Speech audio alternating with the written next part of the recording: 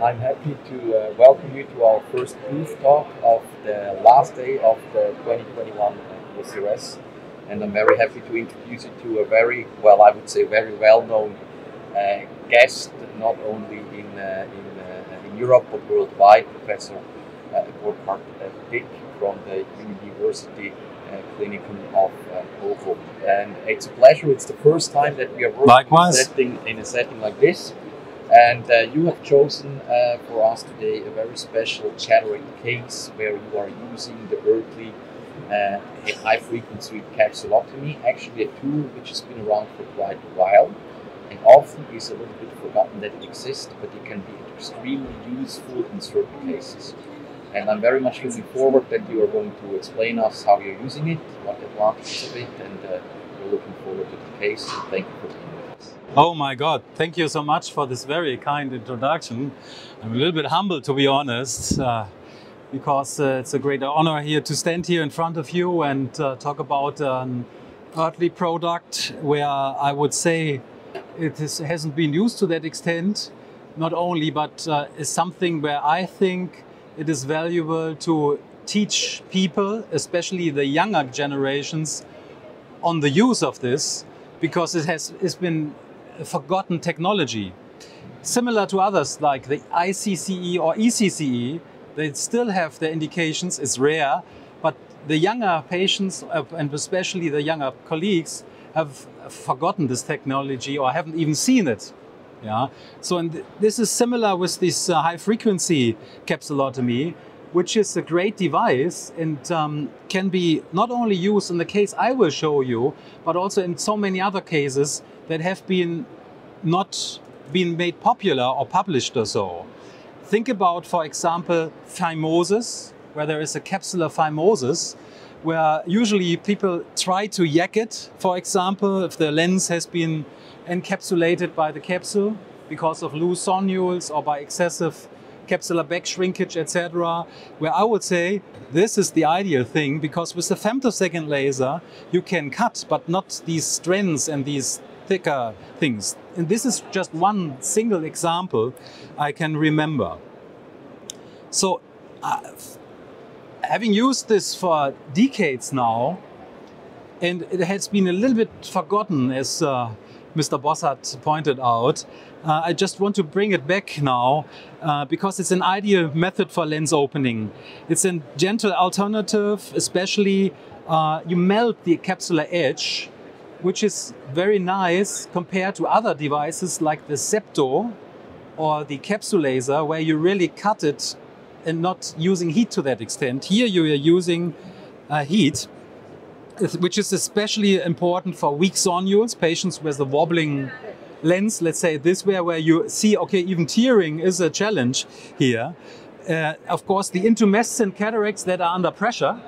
Yeah, I'm not talking about the wide cataracts that can be done easily, but you can detect lenses that are under pressure with OCT, by the way. Yeah, if you do a preoperative OCT, you will see lacunes. That is a darkening in the anterior part of the capsule and in the lens. And this darkening tells you that there is fluid. And once there is fluid, the lens is under pressure, which makes the complete case more difficult, and is a nice warning sign, and also good then to indicate the use of the high-frequency capsulotomy here in this case. Also, of course, small pupil is an issue. You can elevate easily the OVD underneath the iris and then go underneath and do it blind, because you can trust in the technology. It always worked, of course. And for example, a missing red reflex. What does that mean? Well, for people like Mr. Klabe, who's here, it's for pars plana vitrectomy, where there is a bleeding in the eye. You still may prefer doing a cataract surgery first, because of if the vitreous is out, the lens really has great movements out of the focus, and you cannot to that extent compensate in terms of safety. So if you can then do an anterior capsulotomy with a high frequency, it helps you out a lot, because staining, if there is no red reflex, is not an issue. Trypan blue or something like that, they will definitely not help you at all. Yeah. Also in black cataract, for example, or let's say brown to very advanced red cataracts, where there is also no red reflex, the staining is not helpful. Yeah. So you need something that opens the anterior capsule reliably, controlled, centered, right size, etc. And that is with this device. Also, by the way, I mean, I'm doing pediatric cataract, and everybody of you knows how difficult it is to do an anterior capsular Rhexis in a pediatric eye. You always tend to be as small as possible because always you will be too big. Yeah. So the smaller you try, even you get a bigger and larger capsular Rhexis or capsulotomy. This is also true for the femtosecond laser, by the way.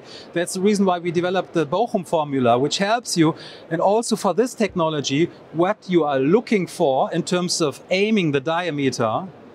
But the nice thing here is you don't need this formula because you can then enlarge it. You start with a very small one and then you enlarge it as you want, but always having in mind there is by far more retraction forces in these pediatric eyes than in normal cataracts, age-related cataracts.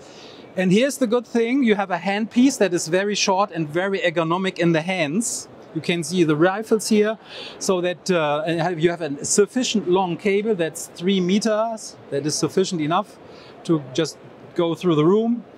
And you have also a long handpiece, of course, if you want. And what is also important, you have different capsulotomy tips that are attached to this handpiece. You just plug it in and that's it. And it's 0.5 millimeter. Here you see the specifications. Some of you, of course, are interested in technology. And this good thing here is that it fits through the side port incision, which is also good, but also to the main incision. If you go to the main incision, you definitely want also some kind of OVD in the AC. But if you don't want this, you can just irrigate with your one hand, with an irrigation, and then go through the other paracentesis with the high frequency tip. Yeah. And we are talking about 500 kilohertz as a specific output value and regularly have 7.8, but interestingly, you can even increase this. If this is a really dense plaque where you really see, oh, I need more, you can then elevate the energy here. So let's see what happens in a real world case. I would say it had provided me a perfect control. And also thank you to Mr. Haubenschmidt to help me to produce this video. Here you see such a case. This is a white cataract. I start with Blumenthal paracentesis at the size port. I'm sitting at the 12 o'clock position in this case. It depends on the initial preoperative astigmatism. You do an anterior irrigation of mydriasis, and then I'm staining and looking to control. You see, I'm not so safe, so sure how to handle this case and what to expect, especially in terms of if there is any fluid egress or something like that, what might happen, of course.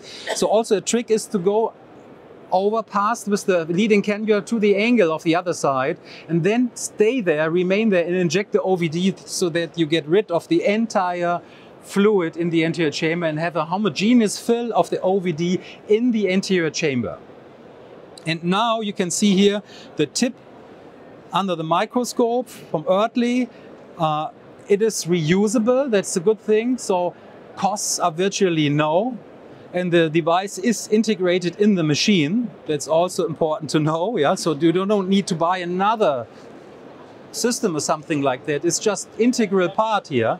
And so it's the only thing is this needle at no cost virtually. Yeah, because you can reuse and reuse and reuse it, is of course after sterilization. So in this case, now you move and it's under topical anesthesia. Some of the people here have been at the surgery personally also, because it was a challenging case. And now you dig into the anterior capsule and apply with the foot pedal the energy. Yeah, that is the way you go. And here you see that there was pressure in the lens. Yeah, the fluid is already egressing. Yeah, through the paracentesis. Yes, you may have seen. And now I start with a smaller one because I can always go wider, but the decision to adjust it can be made based on the lens position. That means after IOL implantation, you then redesign the anterior capsulotomy according to the position of the lens. What you want, of course, is a 360-degree overlap of the anterior capsule on the top of the IOL with no, let's say, buttonhole effect or something like that where the capsule is off, because this may induce, for example, fibrosis. You all know this, contact in the induction of the fibrometaplastic epithelial cells that then fibrose. And if you are implanting premium IOL or something like that, with this can even lead to a decentration of the lens. So here you see that I intentionally did a smaller capsular opening, but it's already sufficient to work, what you see. And I'm just polishing the capsule, which is usual in the mature cataracts. You often have adhesional cortex also underneath the anterior capsule, which I use a bimanual polishing device here to polish it 360 degree. That's something I would recommend, that you train to be bimanual to do this 360 degree polishing, not just monomanual and just polishing only the oppositional position in the back, so to say. And this is done meticulously.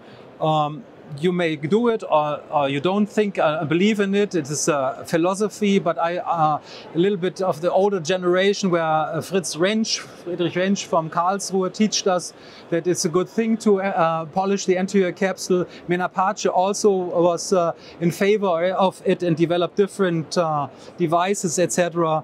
The race is still open if it's of benefit or not. For me, it's not a negative thing. It prolongs the surgery maybe for 30 seconds because this is real time. It's not speed up or something like that. And now I polish it. That's also something I learned from Thomas Neuhan, hydro polishing of the posterior capsule with high pressure. But have in mind that you have Luer lock syringes, yeah, on top of the cannula, and take care that your nurses are assisted in this regard, how to make it, to dial it into the syringe. It's also important. It's a special hand movement, because I had a case where I had a Luer lock system with a cannula, and the cannula was shot by me into the anterior chamber with bleeding and everything. So that is an important hint. Now lens implantation, of course, using a preloaded injector system. It's a one-piece hydrophobic acrylic lens. I'm a fan of hydrophobic lenses. I only implant hydrophilic lenses when it's necessary. And here you see a device that is called a capsular measuring device. It's provided by Goida, and there you can exactly measure the size of the capsular Rhexis or capsulotomy in millimeter, because it takes into account also the magnification of the cornea, because it's in the eye, it's not on top of the eye or something like that. And here you see it's 4 millimeter. For me, 4 millimeter is not sufficient enough. It's too small in these eyes, because you have also still epithelium, and of course there will be shrinkage.